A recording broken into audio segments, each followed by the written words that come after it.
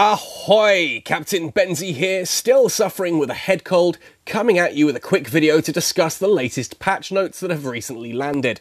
I do apologise that this video is a little bit delayed, as I've said to a couple of people. Ultimately, I'm not getting the notes as they arrive anymore. I'm having to spot when they go live in the game. Of course, I've been so busy in the UK, I fly back to Zimbabwe tomorrow. I have been so busy in the UK that I've barely had time to play, hence I'm still sitting down in Diamond 2 and Diamond 3. Yeah, I only made it to Masters 1 this time round because I just had no time to play.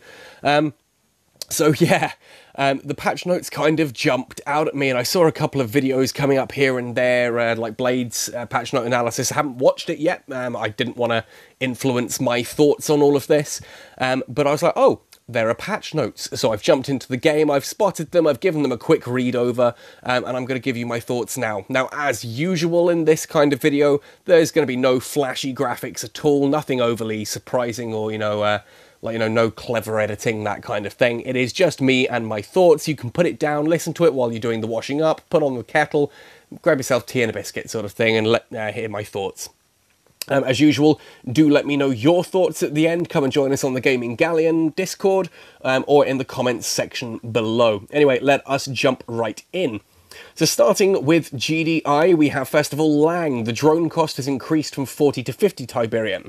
Healing drone has proven to be a bit too strong. Increasing its cost will bring its power level to be more in line with the other commanders.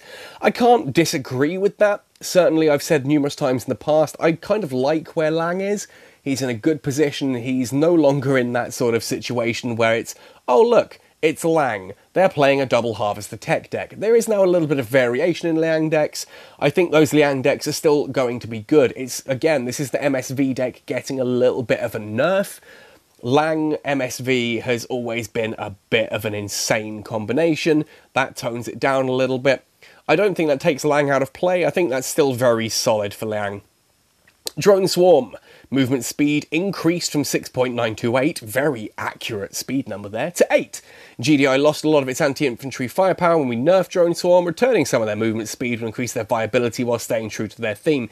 Yeah, basically this pushes the Drone Swarm back up into being more like the Nod Venom. Something that you can move quickly around the battlefield, get it into position, hose down some infantry as quickly as possible, but they are still very vulnerable to any incidental fire. If you've got like a missile or laser squad or attack bikes, that kind of thing, and a drone swarm goes past it, they are still going to take hefty damage just incidentally as they move into position. They can just get into position a bit faster, so it's slightly less incidental damage. You know, if you pass a one hex of a laser squad, it's going to do that little bit less damage now, which is great. That's great. It means that drone swarms are solid. I like drone swarms. I've always liked where they are.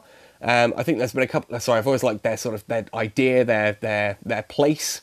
I never really enjoyed drone swarms when they were the ridiculous, overpowered Solomon drone swarm deck. But I think that puts them into a nice position as an alternative to the Nod Venom. Grenadiers increased projectile speed by 25%, allowing them to apply their EMP a little faster. More Grenadier buffs. All right then. One of my favourite GDI units gets even more buffs. I'm never going to tire of seeing Grenadiers just get better and better. To me, they were amazing when they launched. They've had nothing but buffs since then. So that makes me happy. My little Grenadiers are going to be running across the battlefield and nuking things. It's also actually an important point, sorry I'm scrolling back up to that, allows them to apply their EMP a little faster. That actually really works against things like chem buggies and shatterers. It means that when like a chem buggy comes in to hit a Grenadier squad, or when a shatterer comes in to hit the Grenadiers actually get that first EMP off that little bit faster. They stun the vehicle before it's able to start dealing damage to them. It's a really, really powerful little ability. Grenadiers, if you've not been using them up until now really is the time. Mammoth tanks decreased from 7,500 to 6,900.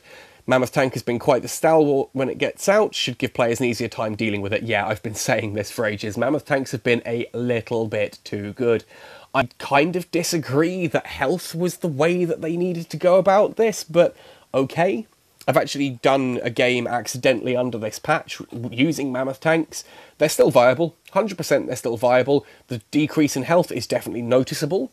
They take a little bit more damage incidentally, and things like orcas do really quite dent them now.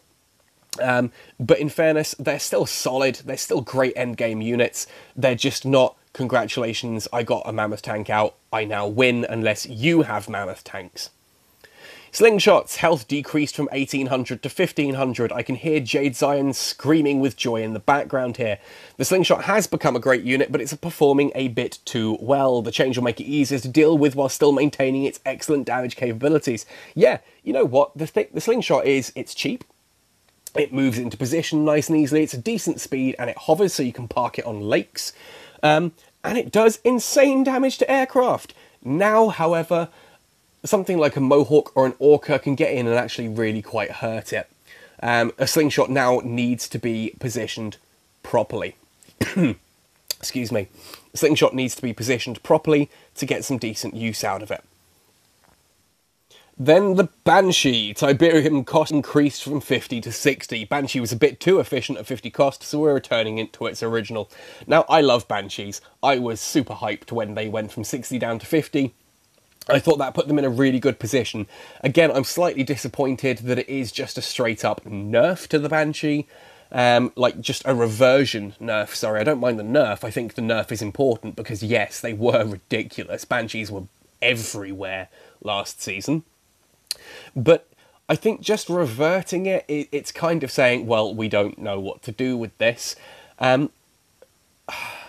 can't help but think tuning its damage may not have been the right way, but things like movement speed or its turn speed, that kind of thing, to me it's a bit more creative. I don't know, Banshees were viable at 60. I liked them a bit too much at 50, which of course is a sign that they need a nerf, but I don't think they're removed from the game at 60. Certainly it's damaging to Nod Air. Nod Air is not going to be absolutely ubiquitous anymore. Yeah, it hits the Banshee quite hard, especially with slingshots still being a thing. But with the slingshot nerfs, Banshees, I don't know. I need to see what a Banshee versus a slingshot actually does, especially when you consider cost for cost.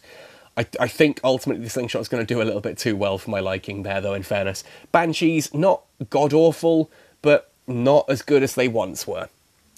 Chem Buggies, infantry damage decreased from 80 to 72. That's a 10% decrease.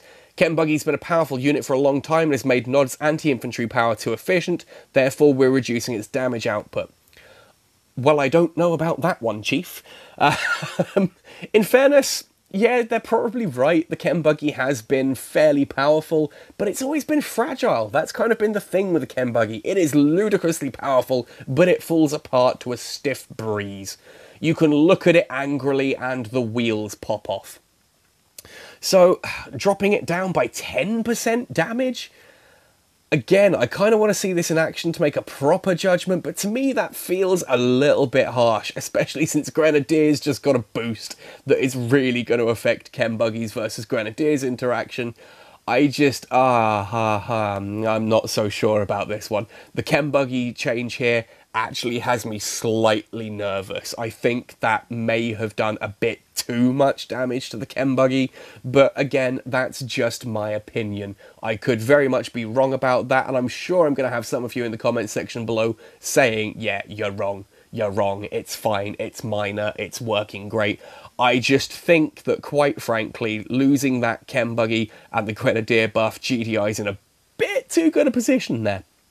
Anyway, let's move on. Fnatic. Vehicle damage decreased from 37 to 32. Who saw this one coming?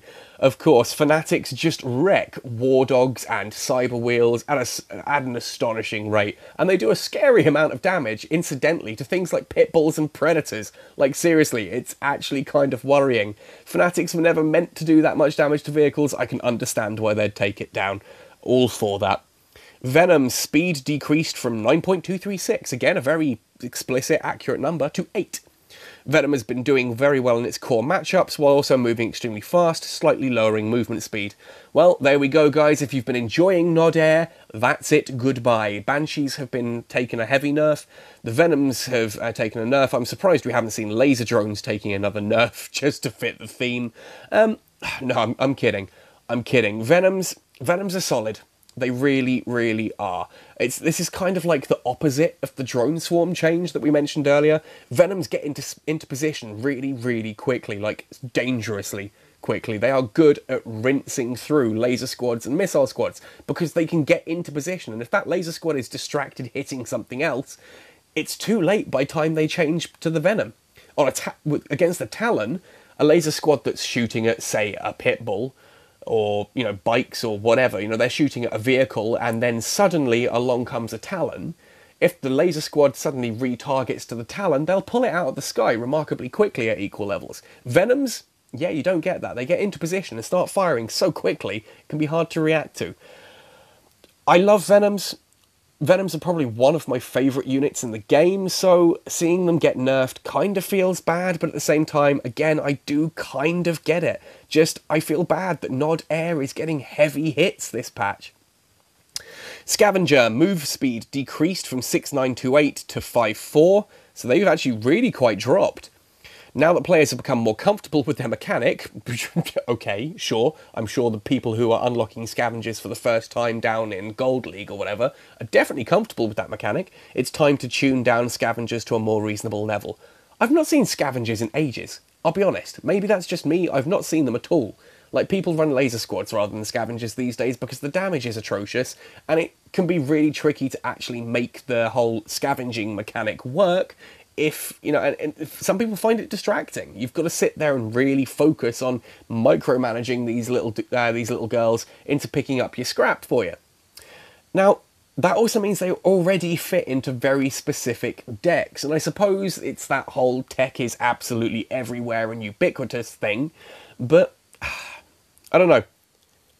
I think scavengers have been hit with the nerf bat several times now, and there's a part of me that wonders if that's not just still knee-jerk reactionary sort of stuff. People going, oh, scavengers, I don't like them, nerf them. And kind of that vocal, just please nerf, being a bit too much of an influence there. But I don't know. I don't like scavengers anymore. I think they've really kind of they're on the verge of falling out of what is already a niche position. Kain, Obelisk HP increased from 4,000 to 5,000. Kain is seeing low usage rates across all tiers. Well, of course, because Kain is the eternal joke of Rivals. From terrible graphics and makeup in the original Rivals announcement trailer, to just to then being a joke with his Obelisk being ridiculous back in the early access days. Like, seriously, when you could put up 2 obelisks. Yoo-hoo! Oh boy, those were fun days. To now being just utter useless garbage. Anyway, increasing the health of the obelisk to try and return some of his staying power. Yeah, good luck with that. Kain is so expensive and it just does so little. It's like, oh, you built an obelisk there. I will go around it. I will just wait for it to disappear and I will go around it. Or I will send in aircraft. Oh look, I've got a single Talon. It's just going to sit right next to your obelisk and contest the pad that your obelisk cannot go on. You've just spent, what, 120 Tiberium putting up, essentially, a water feature. Just, yeah. And woe betide anyone who's running Mohawks, Banshees, laser drones, anything, really, that happens to fly. Oh look, I can just completely ignore the obelisk and deal insane damage to it and just take it off the board quickly. 120 Tiberium, thank you for wasting your input on a trash tier commander. Is Kain going to be fixed by this? No. I have no idea how to fix Kain without making him utterly oppressive. I don't think there really is a way. I think the obelisk is just one of those things that once you're ahead with the obelisk, it becomes oppressive. If you're behind with the obelisk, it's useless. I think that's kind of how it was when it was at its best. It's how it is. It's just the design. Poor old Kain. Probably the greatest character in Command & Conquer history. Don't at me. I'm gonna get comments in the comment section about that. I can hear it. No, so and so was much better. No, Kane is the most iconic. There's no two ways about it. Kane is the most iconic, and he just, oh, I feel so bad for him in Rivals. Iconic character, and has never really had a proper place. He was either overly powerful and godly to utter trash. Sad times. But there we are. That's my thoughts on this balance patch. Overall, GDI, mainly some quite nice little buffs here and there for the Grenadier and the Drone Swarm. Liang, the Mammoth Tank and the Slingshot, minor nerfs that kind of make sense. The Banshee, the Ken Buggy, the Fanatic, the Venom, the Scavenger, all getting nerfed for Nod. So once again, Nod gets more nerfs than it gets buffs. Hashtag just saying. And then Kane gets a buff. To me, again, most of those make sense. I'm a little worried about the Ken Buggy. I'm a little concerned about Scavengers, and Kane. Yeah, don't make me laugh. It's Kane.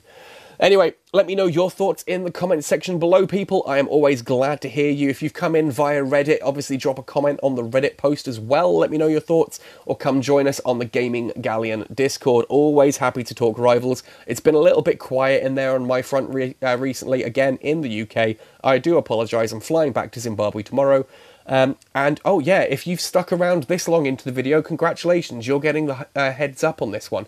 I'm going to be doing a giveaway this weekend. If you're not on Twitter, get on Twitter. Even if it's just temporarily, there is going to be a giveaway from my Twitter account over the next couple of days. That's all I'm saying, so I don't want to give you guys that have stayed this long too much of an advantage. Anyway, guys, thank you ever so much for watching. Look forward to hearing your opinions down below. Happy sailing, and see you on the battlefield.